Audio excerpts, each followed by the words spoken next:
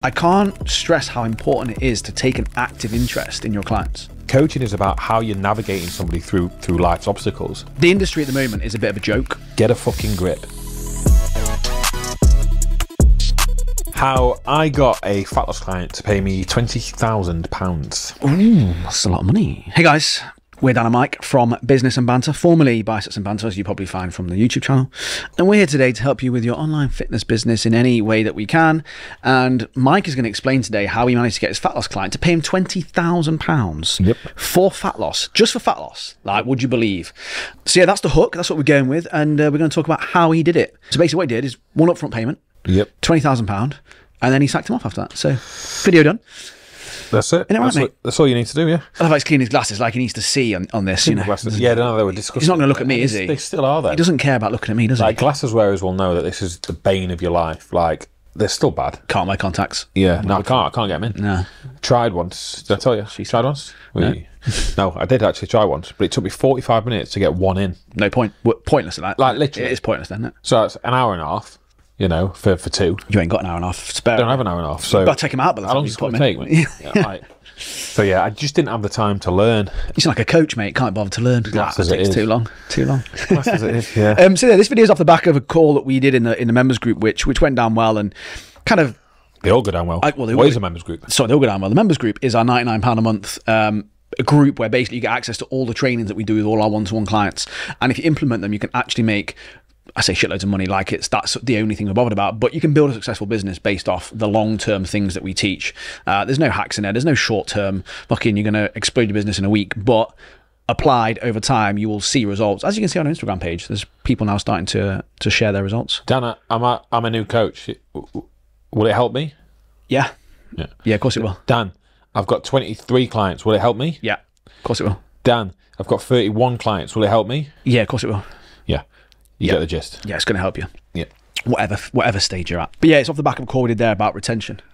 Basically, is that the industry at the moment is a bit of a joke, and coaches are becoming the punchline, to be honest, because the mentors are selling you a dream of like all this money up front, cash collected, all this stuff, and no one's actually helping coaches or teaching them how to actually retain those people once they're in the business. There's no focus on once the client is in and paid you the money to deliver the service that they've actually paid for.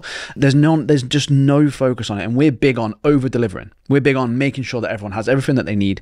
Like I said, with the members group, £99 a month. We've got other people who've tried to copy it, failed, obviously, because they're shit, who've tried to charge more than that. And again, it's all about money with them. It's all about that. And for us, it's never been about that as much as it's been about actually helping people. That's what your job is as a coach, believe it or not, is to actually want to help people, not just extract money from their bank account. Yeah, so obviously the hook was how I managed to get a client to pay 20 grand. So that's 8 years, and that's not one client. I've got 3 clients that have been with me now 8 years, and then I've got a couple of clients that have been with me 6 or 7 years, and so on and so forth. Right, and I've still coached some fat loss.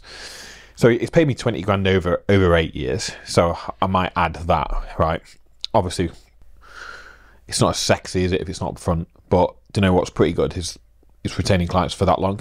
Takes the stress off any kind of lead generation. So the call that we did in the members group was prompted by a question that I had at a check-in, because shock horror, we actually do the check-ins with our clients as well. And he said, "Can I ask you a question? Can I ask you something?" I said, "Yeah, shoot. You know, what you got?" He said, "How do you retain clients for 8 years?" I said, "Good question. I'll tell you, and I'll tell you now." And I basically went down the route of making ourselves, equivalent to a utility bill, that we would be the last thing to go. And how do we go about doing that? And I guess we'll talk about some of those ways in this call. But to kind of hammer the point at home is that 3 years ago, when we pivoted to coaching coaches, I had roughly 100 clients, give or take, roughly 100 clients, somewhere between 100 and 110. Right, I've got 13 left of that same core group that was there. Right, which means that I've churned around 87 in 3 years, which equates to 2.4 on average per month. So that's what's left after 3 years without me posting anything to do with fat loss, without me keeping up to date with it, without me, using my Instagram to help engage current fat loss clients and to prompt thoughts and to kind of plant the seeds, as you should be doing, about different times of year and why it's important to stay consistent and so on, because you should be using your social media to plant seeds to your current clients. So that's without me doing that. I've still got 13 left. Dropped 87, 2.4 a month, and that's from over 100 clients. You're always going to see more churn with higher numbers as well, right? With that, compared to a coach who has, say, 20, 30. Yeah. Like, as a percentage, if you're looking at 10% churn, you're looking at 10 people, whereas 30 to 20, you do the maths. You do the maths. 2 to 3. 3 years later, I'm still sat here with clients. And have a look at your churn rate for this year, if you're even tracking that data, which you should be. See if it's more than 2.4. I bet it is. I bet it's more than 2.4. And if you had 100 clients, it's certainly going to be more than 2.4. So there's huge importance on retaining clients. Retaining a client is easier than gaining a client. You'll get a better result if they're retained. You've got more likelihood of a referral. And it's nice to coach people for years on end. It's nice. Now, it begs the question, why would anybody want to be coached for 8 years, Dan? Like, have they not reached their end goal yet? So this is another thing that coaches do, is that they're so one-dimensional in the way that they coach, right? In that they are just going, oh, so did they not lose weight then? Well, no, they lost 10 kilos in the first 6 months, let's say, and they completely transformed the way they do things. Is that the way that Mike would coach them and the way that I would coach them, is that your future pacing, you're talking about the future, you're talking about what they've changed, how much they can change in the future still, and what other things can be added in along the way. That client, when they came in, was focused maybe on fat loss. Then they wanted to focus on muscle gain. Then they maybe wanted to do another cut for a holiday. Then they maybe wanted to do a photo shoot. Then maybe they wanted to do a different style of training. Maybe they wanted to focus more on strength. Maybe do a competition or an event. Maybe do a high rocks. Maybe run a marathon. Maybe run a marathon abroad. Maybe do all these sorts of things alongside staying as strong as possible. The problem that coaches have is they're so one-dimensional in their ability, and they only focus on the macros or the calories or the weight loss, that, well, their clients just outgrow them. They actually outgrow, well, once I've lost the weight, that's all you ever talk about. That's all you can do. So I'm going to outgrow you. Whereas the way that we've always coached people is that it's multifaceted. There's other things that they can do alongside it.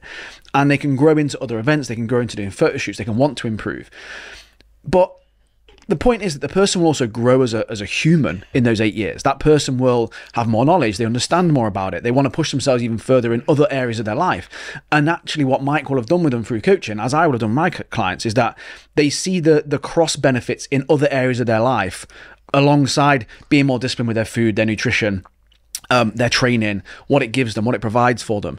They're not throughout that always training 5 days a week. They're not always on a calorie deficit. They're not always doing all those things. But the way coaches talk is like that's all they can do. Mm-hmm. And I'm like, if that's all you talk about on your social media and in your check-ins, of course they're going to leave, because no one wants to be on a diet forever, do they? The problem is that coaches aren't actually coaching anymore. They're not dealing with the human being in front of them. They're just taking people through their system of fat loss, their macros, their calories, and all they talk about is fitness, fitness, fitness. And do you know what? Fitness is actually pretty boring. Mike has not retained that client for 8 years because all they've talked about is fitness. In fact, I'd argue the fact that he's retained them for 8 years is because they've talked very little about fitness in the grand scheme of things. I don't mean not talked about it. I mean, if you were to look at all their check-ins or all their correspondence, I would argue less than 50% of the actual time in check-ins and talking the things that were spoken about will be about fitness. I would hypothesize. Yeah. So that's the thing is when people say, why would somebody need to stay for 8 years? If you can't answer that as the coach, yeah, you've got problems. That's worrying. So I'll tell you the reasons why somebody would stay for 8 years. It's because they enjoy it. That's one thing. It's not that they haven't reached a goal, because the guys that have been with me, say, again, let's think of like John Aghini, people like that. He's done, Ryan Stewart, 3-4 shoots, been on stage 2 or 3 times. It's not like they never got in shape. So why is it? So they enjoy it. That's one thing. Is that it's often, said that it's the highlight of their week, is that checking in is the highlight of the week, which again is stark contrast to a lot of coaches that I work with where they can't get their clients to check in full of the money and people are dropping like flies. That's another warning sign, by the way. If your clients don't want to check in. Yeah. It's the highlight of the week. It's a place for them to check in with me, but also themselves. It's a place where they can dump their thoughts, vent, get things off their chest, expand about what's going on in their personal life. And again, sometimes I get this back. Oh, my client, I feel like I'm a therapist. Good. Because that's part of it. If you're expecting to coach somebody for 8 years by dropping their carbs and increasing their calories of cardio, you're severely mistaken. Coaching is about how you're navigating somebody through life's obstacles. And this is where coaches fall down, is that they go, I just had 4 clients leave, but, one of them is, doing this, and one of them's got quite a lot on at work, and one of them's doing that. And you go, right, so? Like our clients never had that. Yeah, it's like our clients never did. And we said this yesterday on the call. It's like, well, we must have got the couple of hundred clients that in the world that just had a clear run. So never had a breakup. Never had anything like that. Yeah, the few guys that I've got that have been with me 8 years or 7 years or 6 years, their cars never broke down. They've never had a breakup. They've never had personal stress. They've never been busy at work. They've never gone on holiday. They've not got married. They've not had kids. No. I'm being facetious. They have all done that. But putting yourself in a position as a coach where they want to go through them things with you, that's indispensable. That's the thing that you need to be looking for. Yeah, and it, like we've always said, this stuff isn't the sexy bit, because it's hard work. Building these relationships and thinking like this is tough. It's not easy. Taking the time out to do proper full check-ins, taking the time out weekends to reply to clients that are struggling. It's not easy. It eats into your time. It eats into your, I don't want to say sanity, but it eats into your ability maybe to kind of be as present as you want to be at home and all those sorts of things. And I kind of go, as a coach, I think that's normal. I don't want to say that, you guys, we're at this sort of level, but I know that football managers, for example, look at Pep and look at Jurgen Klopp. I know that when you see them in interviews, they non-stop thinking about football, even when they're at home. And you think at that level, that's kind of what's required, right? And again, not saying you're going to get to that level you're coaching, although why wouldn't you? Why not? Try. My point is that it doesn't just stop when they're at work. They think about these things at home. They watch more football at home when they probably could be with their wife and kids, all this sort of stuff. And coaches sit there all the time and say to me, I want a really good business. I want to do this. I want to do that. But I don't see many people wanting to do that work, being a better coach and actually giving a shit about their clients and working till 9 o'clock at night, doing check-ins, chasing up with their clients, making sure they're okay. I don't see them wanting to do that. I see them wanting to automate that, wanting to take time off at the weekends to not have to do that. And I kind of have to sit there and go, well, the people that you look up to who've got those businesses aren't doing that. They're not taking that time away. They're not sucking their clients off. They're actually going above and beyond to check in with them and to do those extra little things. And again, this isn't about fitness. Again, whenever I say check in or catch up, I remember when I had clients who, let's say, for example, were going for a breakup, I would be making sure I message them every so often. Hey, mate, you're good? How are things going? Or if they're on Instagram, replying to about football, just taking their mind off it a little bit, being there, being a mate. And I nearly posted this yesterday on my Instagram. Is if a client leaves you, do you want them to think it feels like they've lost a friend or feel like they've been ripped off? I would rather the former. I'd rather feeling like they left and they go, I've lost a mate there. I couldn't afford it anymore for whatever reason, but I feel like I've lost a good mate. Rather than leaving because they feel like they were ripped off and didn't actually get much from the service. And the point is, coaches aren't going above and beyond to be that person. They'd much rather keep them at arm's distance and palm them off and then wonder why they don't stay very long. That's why they do not feel any connection to you. And one of the big things that we used to do with our clients was make sure they felt that connection was deeper than just fitness. Like I said, fitness is boring. You connect with these people on a much deeper level. The biggest reason why people leave is because they're not seeing value in your coaching anymore. Or value in you. That's the biggest reason. That's the thing, like I just said, about being a mate or being someone that they can confide in. I think it's just huge. I remember when I was a PT, it happened all the time. Coaches just don't accept it, though. No. They see it as, oh no, they said the finances. They're not going to turn around and go, hey, Steve, I'm leaving because I don't see value in this anymore. That's going to be rare that happens. Or they're not going to go, hey, Steve, Steve's the coach. I'm not really getting a good service, or I don't really like the coaching. They're not going to say that. They're going to go, yeah, a couple of bits have happened. Car kind of needs a service and stuff like that. So money's a little bit tight. So I'm going to shelf it. I'll definitely come back though. That's more likely because that's the easiest get out that they can have. So when people are leaving, don't get me wrong, there's going to be some people that do have some financial stress. I'm not going to say that 100% of people, there's going to be people that have financial stress. There's going to be some flaky people that, again, that when times get rough, they do, run away. There are those things, right? Yeah. But not as often as what you think. Not as often, because we've just proved it, right? So let's just say I've lost 2.4, and Dan checked his numbers as well before. It's pretty much the same, between 2 and 3. right? So we've just proved it then, haven't we? So it's not as often as what you think. So if I'm losing and Dan's losing on average 2.5 per month, on average, well, it can't be the 5 that you're having, right, out of your client base of 20. Like, it can't be that many, because is it then just a coincidence that we find the only people that don't struggle with that? It's not, is it? It's not that. It's the fact that they're not seeing value anymore in your coaching because you haven't put yourself in a position to be valuable to them. That's the thing. So take it with a pinch of salt. If they're saying that they've got this or they've got that or got the other, it is an excuse more often than you care to believe. And in terms of retention, like some things that you can do to help this, right? And in terms of your coaching ability. So if you followed us for any length of time now, you know that we're big on your Instagram and social media being very sort of personable, more personality based, more sharing what you're up to in real life and what you're doing behind the scenes as much as you are talking about fitness stuff, right? And it's exactly the same with your coaching, is that when we used to do, say, like an 8 to 10 minute video back to a client Loom video, I would say a good 5 minutes that we're talking about their life, what they said in their video, what's going on with the missus, what's going on with the fella, what's going on with the dog, the kids, what they were up to on holiday, where they were going, what they were doing.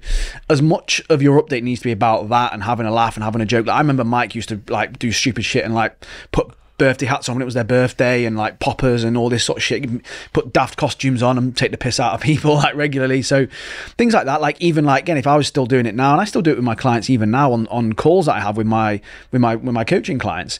If they're a football fan, I always talk about football. I'll start the conversation with, oh my God, you see the football? Or if they're a United fan, I'll just take the piss out of them because that's what I'm doing at the moment, apparently. Is that you start with those things that are just something that you would say to a mate. It doesn't go, you don't just start reeling off a list of things they need to work on straight away. Is taking an interest in the human being and the person behind the client almost. Like, again, the coaches just aren't taught that.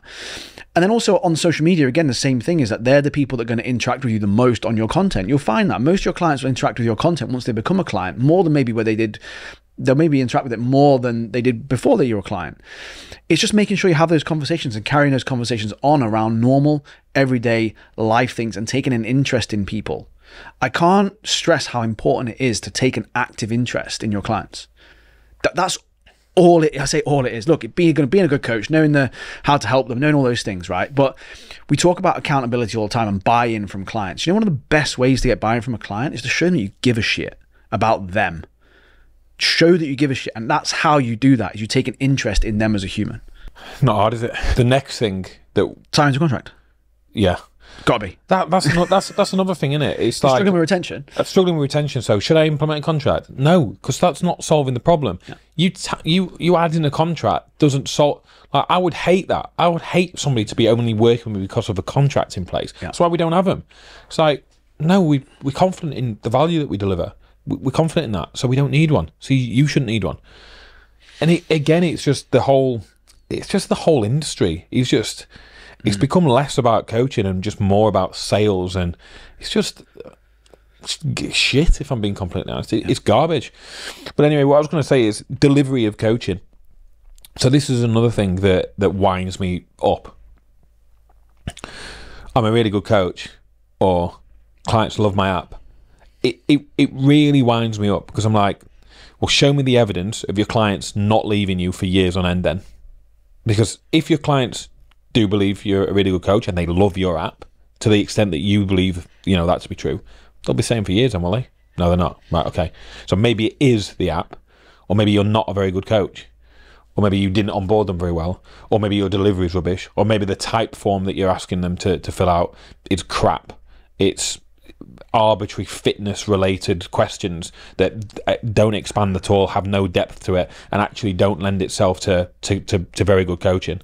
That actually you're using your app and all you're doing is changing the macros on a week to week basis. They will leave. So you're not a very good coach. That isn't coaching. That's just changing numbers in an app. That's just giving them some rough fitness advice. It's poor. Can't be that. It's pitiful. Can't be that. So the delivery, and we will say it again, is receive a video from your clients. Oh, my clients won't want to do that. Yes, they will. Because again, we'll reiterate, well, how did we find the only clients then that did want to do that? Yeah. So they will. That lends itself to them expanding, talking with autonomy, going off on tangents, talking about their personal life.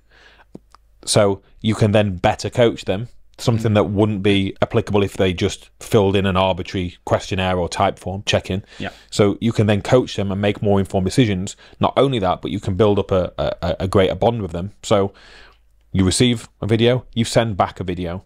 Again, not a green system or a red system, or sometimes they get this or sometimes they get that. Send back a video and be available for a call. Again, don't enforce a call every week. Don't enforce a call.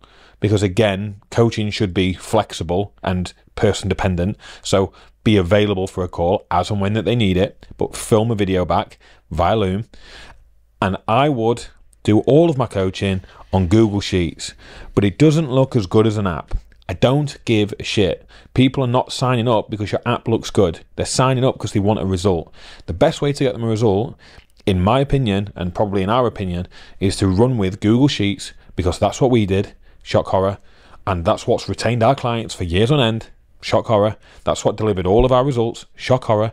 Because we can see 9 months ago, Dan used this yesterday, 9 months ago, okay, they were at the same weight here. They were 87 kilos, and now they're 87 kilos, but actually we've lost 3 centimetres off your waist, and your arms have gotten bigger. And look at the photos side by side on this video. Look how good they look. And you've got all of that data to go back over to inform you as a coach, to show them as the client, to map out in future and go, right, okay, we've got a weekend here, I'm going to highlight that in red, so we know that we're probably going to dial in a little bit more, then we're going to go to maintenance that weekend, we're probably going to have Saturday untracked, and you can map out better. But instead, because an app looks nicer, like apparently, does it? Does it though? Yeah. I always say that. It doesn't. I've used them as shit. Like, and again, I would go, it's probably more likely that it's lazy coaching. It is probably more likely. That is what it is. I don't care what anyone thinks about that.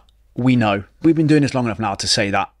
Just to say it like that, is that it's lazy and it's shit. And Google Sheets can actually look better and it can look good. And all my clients that have got amazing results have used Google Sheets. So I hate that. And you know, I was just going to add on to that is like, oh, but Mike, that sounds like it might take about 20, 30 minutes a client to do a check-in. Yeah. Yeah, it will. Yeah, it will. Sorry, so they're paying you £200 a month and you can't do 2 hours work a month for them, £100 an hour. You're better than that. You think you're better than that. And again, it's always from coaches who want more clients through the door. Like I saw a coach the other day on their Instagram story that I follow. And on their day, their breakdown of their Monday, they broke down from like 9 till 6, the hours that they were working. And there was only 2 hours dedicated to check-ins. And I would bet that coach probably tried to do all their check-ins in that 2 hours, because they do it through type form, because they do it through written stuff. 20 clients in 2 hours. It's group coaching, by the way, that's what we would consider. Yeah. At a push, we would consider that group coaching. Even then, I don't think it's actually enough feedback. And I hate that pushback from clients. Oh, it's going to take quite a while per check-in. Yeah, but you're the one coming to me saying you can't retain a client longer than 3 months. So, and who can't get a client and can't get a result. How about you listen then? How about you go, yeah, we'll take that?